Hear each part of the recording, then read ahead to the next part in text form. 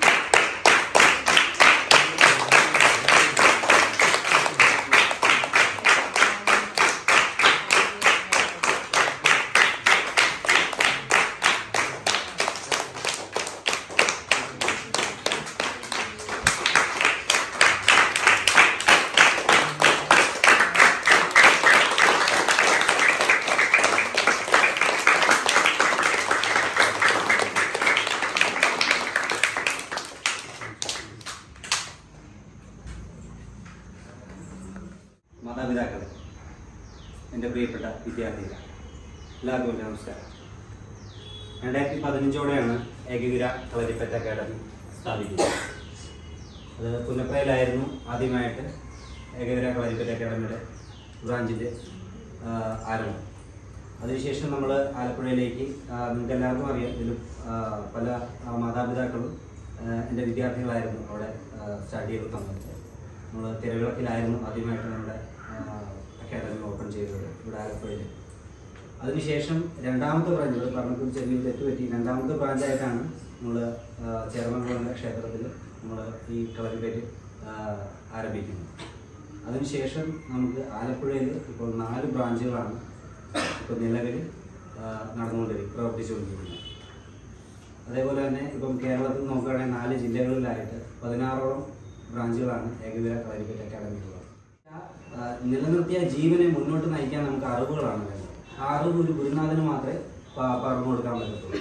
ഒരു കളരി നല്ലൊരു ഗുരുനാഥൻ്റെ കീഴിൽ ചിട്ടയായ രീതിയിൽ നല്ല രീതിയിൽ പരിശീലിക്കുകയാണെങ്കിൽ ആരോഗ്യവും ആയുസ്സും ഊർജവും ഉള്ള നല്ലൊരു സമൂഹത്തെ തന്നെ നമുക്ക് സമൂഹത്തിനും വേണ്ടി നമുക്ക് സംഭാവന ചെയ്യാനായിട്ട് സാധിക്കും. അതേപോലെ തന്നെ നമുക്ക് നമ്മുടെ കുട്ടികൾക്ക് ഒരുപാട് പേർക്ക് ഇപ്പം സ്റ്റേറ്റ് തലത്തിലായാലും നാഷണൽ തലത്തിലായാലും ഒരുപാട് അംഗീകാരങ്ങൾ, അതേപോലെ തന്നെ ഇൻ്റർനാഷണൽ തലത്തിലായാലും ഒരുപാട് അംഗീകാരങ്ങൾ നമ്മുടെ അക്കാദമിയിലൂടെ തന്നെയാണ് നമുക്ക് വാങ്ങിച്ചു കൊടുക്കാനായിട്ട് സാധിച്ചിട്ടുള്ളത്. ഇപ്പം സോഷ്യൽ മീഡിയ തന്നെ ആകട്ടെ, നമ്മൾ ഇൻ്റർനാഷണൽ ചാനലുകളായാലും നമ്മുടെ വിദ്യാർത്ഥികളാണ് കൂടുതലായിട്ടും പുറത്തു വരുന്നത്. കാരണം എന്ന് വെച്ച് കഴിഞ്ഞാൽ നമ്മുടെ ഓരോരുത്തരുടെയും കഴിവിനെ നമുക്ക് പുറത്ത് ലോകത്തിന് മുന്നിൽ അറിയിക്കണമെന്നുണ്ടെങ്കിൽ നമുക്ക് ഈ സോഷ്യൽ മീഡിയ വഴിയെ സാധിക്കത്തുള്ളൂ. നമ്മൾ അതിനുവേണ്ടി നല്ല രീതിയിലാണ് പരിശ്രമിക്കുകയും ഇപ്പോഴും പരിശ്രമിച്ചുകൊണ്ടിരിക്കുകയും ചെയ്യുന്നത്. അപ്പോൾ ഇവിടുത്തെ നമ്മുടെ ബ്രാഞ്ചിൻ്റെ ഇവിടുത്തെ കാര്യങ്ങളെല്ലാം തീരുമാനിക്കുന്നത് നമ്മുടെ വിഷ്ണുഗുരുക്കളാണ്. വിഷ്ണുഗുരുക്കളെ കുറിച്ച് പറയുകയാണെങ്കിൽ വിഷ്ണുഗുരുക്കൾ ഇപ്പോൾ ഒരു 7 കൊല്ലമായിട്ട് ഇപ്പോൾ എൻ്റെ കൂടെ തന്നെ ഉള്ളതാണ്. നമ്മുടെ അക്കാദമിയുടെ വളർച്ചയുടെ തുടക്കത്തിൽ തന്നെ എൻ്റെ ഒപ്പം ഉണ്ടായി. അതേപോലെ തന്നെ നമ്മുടെ അക്കാദമി ഒരു അടുത്ത ലെവലിലേക്ക് നമുക്ക് മാറ്റി എടുക്കാനായിട്ട് ഏറ്റവും കൂടുതൽ തന്നെ ഒരു സഹോദരനെ പോലെ തന്നെ സഹായിച്ചത് വിഷ്ണുവാണ്.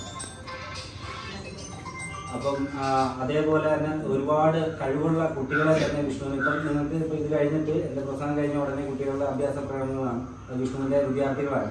അപ്പോൾ നിങ്ങൾക്ക് മനസ്സിലാവും അവർക്ക് എന്തുമാത്രം ഡെഡിക്കേഷനോടെയാണ് അവരെ നമ്മൾ ഈ ഒരു രീതിയിലേക്ക്, കാരണം ബാക്കി എല്ലാ കലകളെ പോലെയല്ല, ഇത് എന്ന് പറയുമ്പോൾ മനസ്സും ശരീരവും ഒരേ രീതിയിൽ ഒന്നിച്ച് ഏകോപിച്ച് ചെയ്താൽ മാത്രമേ നമുക്ക് കളരിപ്പയറ്റ് പോലുള്ള ഒരു മഹാവിദ്യ നമുക്ക് കരസ്ഥമാക്കാൻ പറ്റും. അതുമാത്രമല്ല വേറൊരു കാര്യം ഞാൻ ഈ വേദിയിൽ പറയാനായിട്ട് ആഗ്രഹിക്കുന്നു.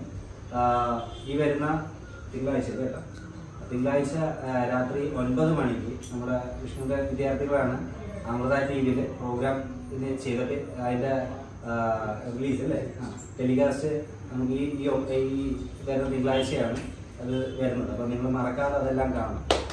ഞാൻ എൻ്റെ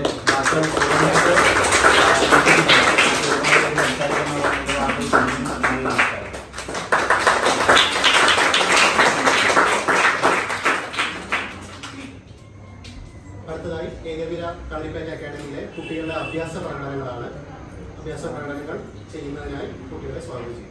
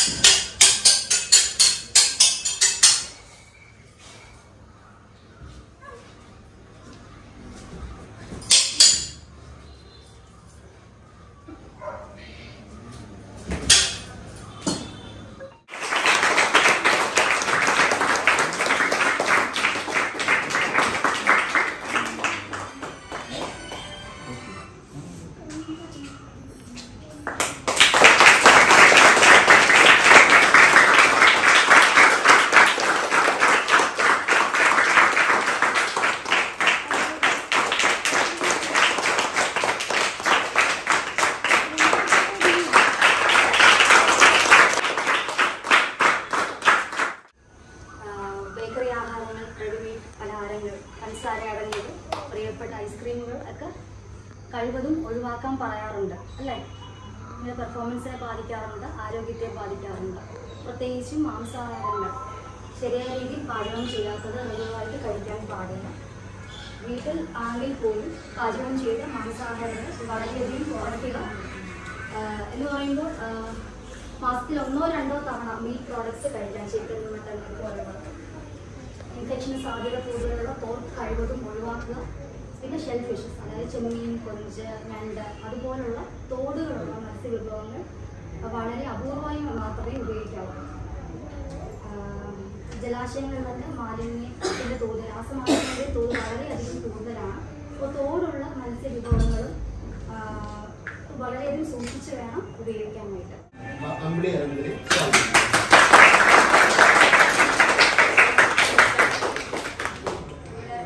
കളരി ഫെസ്റ്റിൻ്റെ ഒരു അത്യാവശ്യ കളരിയാണ് ഇന്നിവിടെ ഉദ്ഘാടനം ചെയ്തത്. അപ്പോൾ നമുക്കറിയാം നമ്മുടെ വാർഡിലുള്ള മറ്റുള്ള എല്ലാ വാർഡിലുള്ള കുട്ടികൾക്കൊണ്ടാണ് ഇതിങ്ങനെ മുന്നോട്ട് പോകുന്നത്. കാര്യം വെച്ചാൽ കുട്ടികൾക്ക് ഏറ്റവും നല്ല ഒരു പ്രയോജനകരമായ ഒരു കലയാണ്.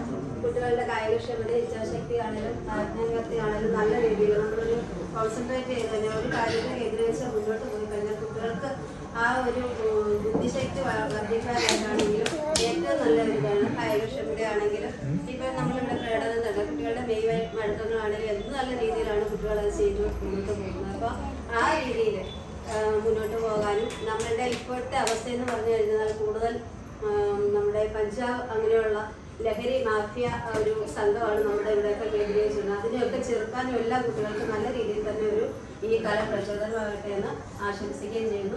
കവയിത്രിയും മോട്ടിവേഷൻ സ്പീക്കറും കൂടിയായ ബിന്ദു എസ് അമ്പാടി സ്വാഗതം ചെയ്യുന്നു.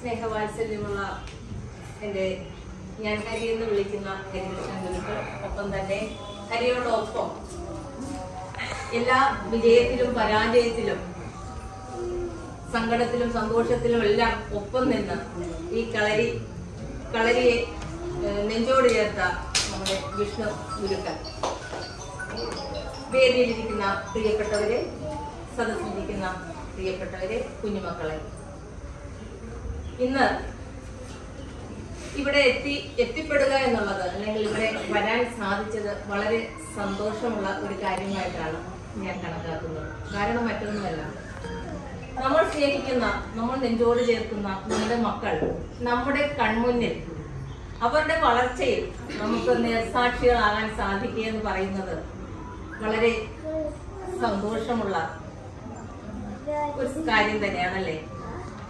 ഇപ്പോൾ ഇവിടെ പറഞ്ഞ പോലെ കളരി എന്ന് പറയുന്ന ഈ ഒരു കലയെ, നമ്മുടെ കേരളത്തിന്റെ തനത് കലയായ കളരിയെ ഇത്രയേറെ പ്രചാരത്തിലേക്ക് കൊണ്ടുവരുവാൻ വീട്ടിലേക്ക് വന്നില്ലെങ്കിൽ നാം ഓരോരുത്തരും, നമ്മൾ മാതാപിതാക്കൾ അനുഭവിക്കുന്ന ഒരു വിങ്ങലുണ്ട്. എന്തുകൊണ്ടാണ്? നമ്മുടെ മക്കളെ നമുക്ക് വിശ്വാസമില്ലാത്തതുകൊണ്ടാണോ? നമ്മുടെ ചുറ്റുപാടും നടക്കുന്ന പ്രശ്നങ്ങളെ കുറിച്ച്, സമൂഹത്തിൽ നടക്കുന്ന കൊള്ളരുതായ്മകളെ കുറിച്ചുള്ള ആകുലതകളാണല്ലേ നമ്മുടെ മക്കളെ പുറത്തേക്ക് വിടാൻ നമ്മൾ വിഷമിക്കുന്നത്. പുറത്തേക്ക് പോയാൽ മടങ്ങി വരുന്നത് വരെ ചെങ്കിൽ തീയുമായിട്ട് നമ്മൾ ഇരിക്കുന്നത്. ഈ ഒരു അവസരത്തിൽ കളരി പോലെയുള്ള ആയോധന വിദ്യകൾ അഭ്യസിക്കുന്നത് എന്തുകൊണ്ടും നമ്മുടെ ഒരു നേട്ടങ്ങൾക്ക് അല്ലെങ്കിൽ നമ്മുടെ പിടിച്ചുനിൽപ്പിന് വളരെ പ്രയോജനകരമാണ്. മെയ്യും മനവും ഒരുപോലെ അർപ്പിച്ചുകൊണ്ട് മാത്രമേ നമുക്ക് ഈ വിദ്യ അഭ്യസിക്കാൻ സാധിക്കുകയുള്ളൂ. ഇതിലൂടെ നമുക്ക് കുഞ്ഞുങ്ങളുടെ ഏകാഗ്രത, ചിന്താശക്തി, ബുദ്ധികൂർമ്മത ഒക്കെ വർദ്ധിപ്പിക്കുവാനും ശരീരത്തിന്റെയും മനസ്സിന്റെയും ഒക്കെ നല്ല രീതിയിലുള്ള വ്യായാമത്തിനും ഈ കളരി വിദ്യ കുഞ്ഞുങ്ങൾക്ക് പ്രയോജനപ്രദമാണ്. ഏതായാലും ഇന്ന് ഒട്ടേറെ കടമ്പോടുകൂടെ കടന്നു വന്നിരിക്കുന്ന കരി ആദ്യമായി തുടങ്ങുന്നത് പുന്നപ്പുഴയിൽ ഒരു കളരിയാണ്. അവിടെ നിന്നും ഇന്ന് കേരളത്തിന്റെ അകത്തും പുറത്തുമായിട്ട് 16 കളരി സംഘടിപ്പിച്ചു കഴിഞ്ഞു. ഇന്ന് ഇത് 16ാമത്തെയാണ്. പക്ഷേ ഇത് പുതിയ ഒരു സെന്റർ അല്ല, നടന്നുകൊണ്ടിരുന്ന ഒരു സെന്റർ ഇങ്ങോട്ട് മാറ്റിയിരിക്കുന്നതാണ്. അവിടെ ചില സാങ്കേതികമായിട്ടുള്ള ബുദ്ധിമുട്ടുകൾ വന്നതുകൊണ്ട് ഇതിനെ ഒരു പുതിയ സെന്ററാക്കി ഇവിടെ ഇന്നു മുതൽ ഈ അഭ്യാസ വിദ്യ തുടങ്ങുകയാണ്.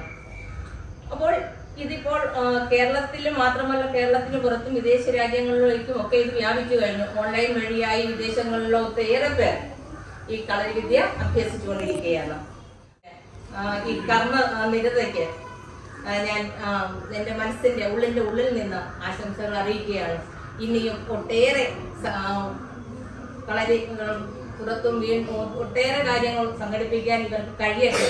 നാൾക്ക് നാൾ ഇവർ ഉന്നതിയിൽ നിന്ന് ഉന്നതിയിലേക്ക് എത്തട്ടെ എന്ന് ആശംസിച്ചുകൊണ്ട് ഇവിടെ കൂടിയിരിക്കുന്ന ഇത് അഭ്യസിക്കുന്ന നിങ്ങൾ ഓരോരുത്തരും ഇതുപോലെ ഇവരുടെ ഈ കർമ്മനിരത, ഇവരുടെ ഉത്സാഹമെല്ലാം നിങ്ങളും നെഞ്ചിലേക്ക് ഇനി നിങ്ങളിൽ നിന്നും പുതിയ പുതിയ തലമുറകൾക്ക് ഈ കളരി അഭ്യാസം പകർന്നു കൊടുക്കുവാൻ നിങ്ങൾക്ക് ഓരോരുത്തർക്കും സാധിക്കട്ടെ എന്നും പറഞ്ഞുകൊണ്ട് ഇതിന്റെ എല്ലാവിധ ആശംസകളും അർപ്പിച്ചുകൊണ്ട് ഞാൻ തൽക്കാലം നിർത്തുന്നു.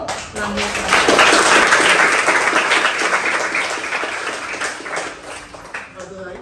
ആശംസ അർപ്പിച്ച് രണ്ടാമത്തെ സംസാരിക്കുന്നതായി വാർഡ് ചെയർപേഴ്സൺ സാരമ്മ സ്വാഗതം ചെയ്യുന്നു.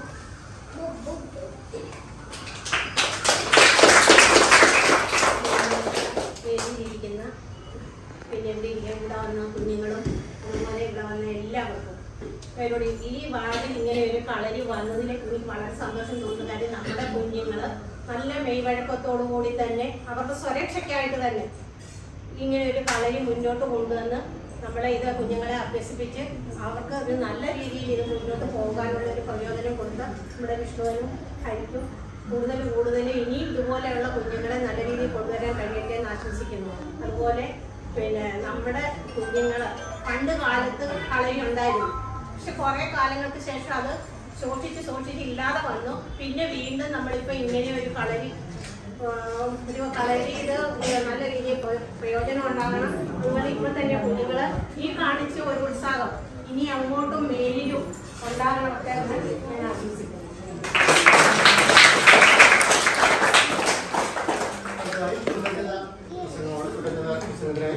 വിഷ്ണു ഗുരുക്കളെ സ്വാഗതം ചെയ്യുന്നു.